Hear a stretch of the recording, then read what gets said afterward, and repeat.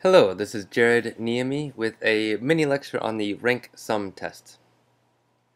Previously we discussed an example using the miles per gallon for American versus Japanese cars, and we used a t-test.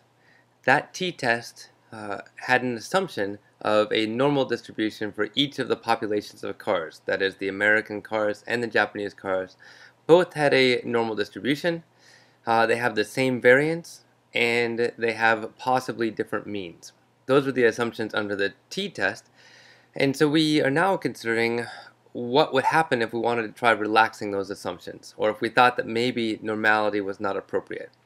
So to take a quick look at whether we thought normality would be appropriate, here's the data where it's just been rescaled so that for comparison with these bell curves. So here are the bell curves that are the best fitting bell curves. These are the normal probability density functions for the Japanese and the American cars. So there's a blue curve for the blue histogram and a red curve for the red histogram.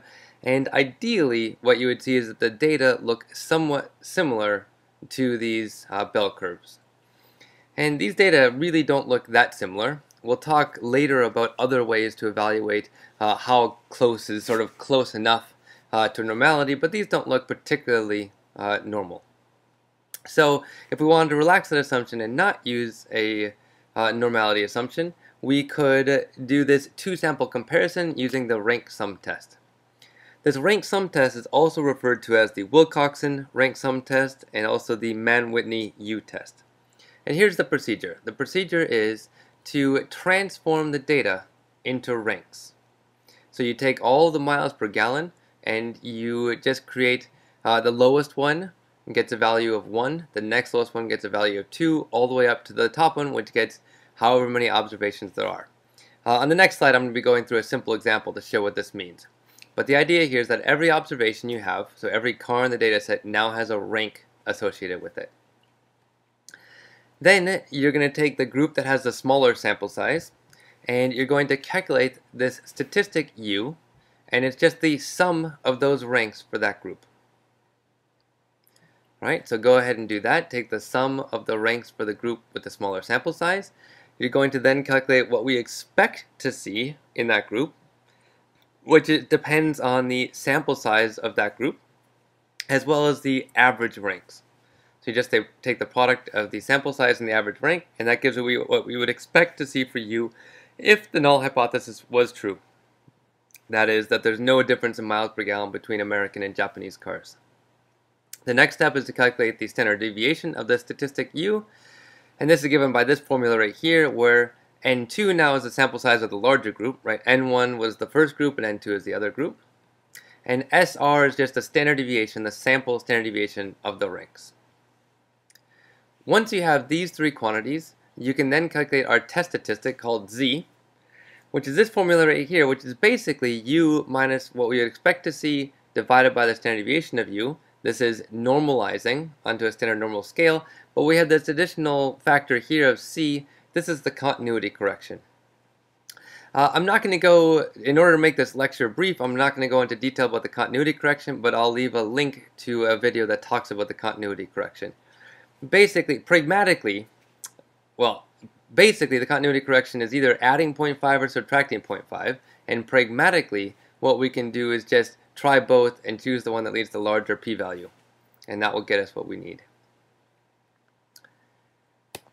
Alright, and then finally what we do is we find the p-value using a standard normal distribution and depending on what our hypothesis setup was. Alright, so let's look at this being performed on a subset of the data that we were looking at. So this is just randomly selected miles per gallon and country, 9 observations. And so we take the data, and the easiest way to do is just to sort the data by the miles per gallon. So we have the smallest miles per gallon in these 9 observations here, and the largest miles per gallon down here. Alright, and so then we keep the country that's associated with that observation, and then we put in the ranks. So what we would do, since there are 9 observations, is we would write down the numbers 1 to 9. The only problem here is that we have a tie. So these two vehicles have the same miles per gallon, that is miles per gallon of 26. And so instead of writing down 5 and 6, instead of writing down 5 and 6 here, we take their average and use that. So for any ties that we have in our data set, we just take the average rank and we give that to all of the observations that are tied. Alright, so then the first step in calculating the test statistic is to take the Japanese cars, because there's only 3 Japanese cars, so it's the group with the smaller sample size, and we add together their ranks. So it's 9 plus 8 plus 5.5, which should be 22.5. Then we find the expected value of U, which is just 3 times the average rank. That turns out the average rank here is 5, so 3 times 5 is 15. And then we calculate the standard deviation of U. We calculate the standard deviation of U, which is just the standard deviation of the ranks times that square root of the function of the sample sizes. The next step is to calculate the Z statistic. The Z statistic now is using this continuity correction. The continuity correction here was minus 0.5 was the appropriate one to use.